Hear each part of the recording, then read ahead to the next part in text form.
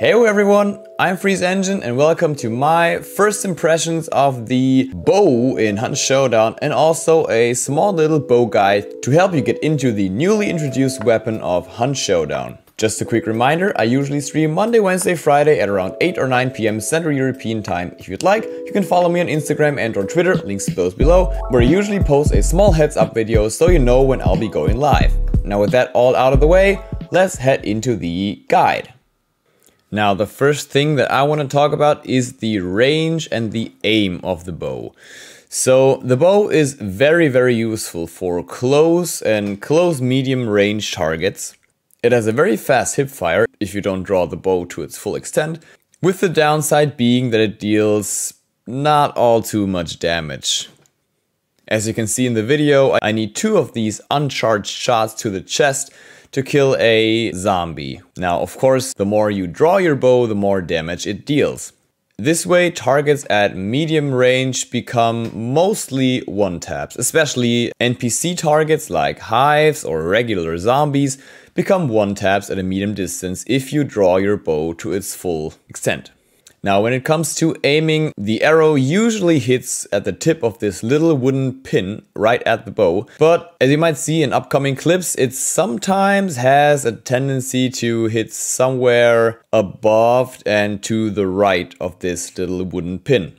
At close and medium ranges, the bow basically functions like it has hit scan. You do not have to lead your targets and you do not have to compensate for drop off. The arrow is very fast. Only when it comes to longer range shots, that's when you have to start compensating for the arrow to drop and maybe leading targets as well. As you can see in this clip, these 2 pictures are 1 frame apart, which means when you release the bow, it kind of like jumps down a bit. And here you can see where the arrow actually hits. So it has a slight drop as far as I could notice during my gameplay session yesterday. Now, the rate of fire is very good if you do not draw the bow to its full extent.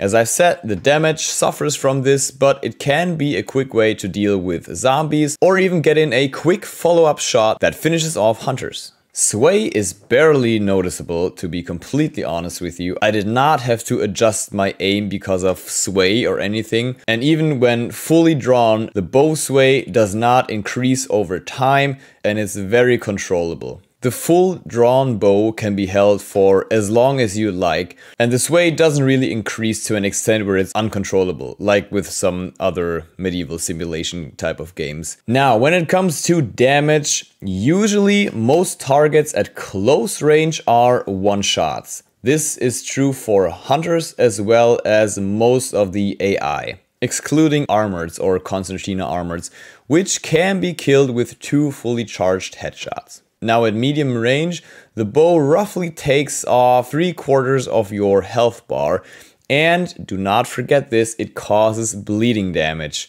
And also, do you notice anything strange here? Do you see it now? Yes, you can actually take out the arrow that was shot at you, which is stuck inside of your body, and add it to your own ammo arsenal. This is a very cool feature that at first I didn't even notice, but yes, you can pick up and use enemy arrows that stick inside of your body. Now, and if you're not careful, this bleeding will kill you. Here's a clip where I was completely oblivious to the bleeding effect and I thought I was hit by another arrow, and only later I noticed that it was just the bleeding damage finishing me off. I've noticed that the bow and arrow has quite the big damage drop off at longer ranges, which means you have to get in more hits with it if you're trying to fight enemies at a longer range. And now for some traits, loadouts, and what's to come. There are 2 bow-specific traits which you can earn during the next few days of the event. The first one being the Dew Claw, which actually gives you a melee attack variant for the bow. Because right now, when you melee attack with the bow, you just kind of like shove with the bow. But I personally think, judging from the art of the trait Dew Claw, it's most likely a thrust attack with an arrow. The second trait which you will be able to unlock during the event is the 100 hands trait. This increases the damage dealt by the bow at a fully drawn state by 25%.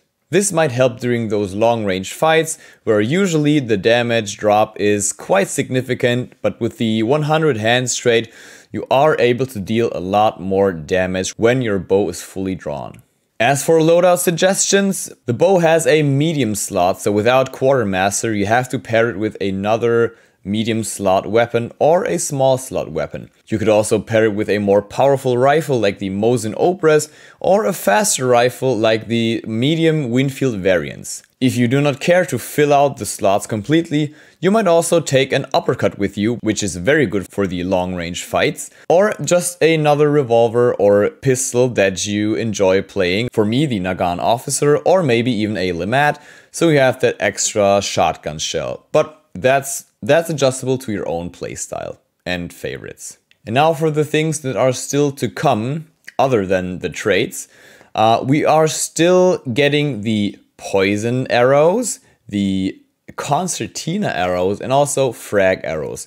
It will be interesting to see, as one viewer pointed out yesterday, we're all wondering if the poison arrow, first of all, if it deals poison ammo after a single hit, or if it's like the poison ammo for the revolvers and stuff, where you have to hit your target twice to apply the poison effect. Also, we were wondering if the poison arrow can and will deal bleeding damage as well. Because then, oof, holy shit, this would be kind of OP.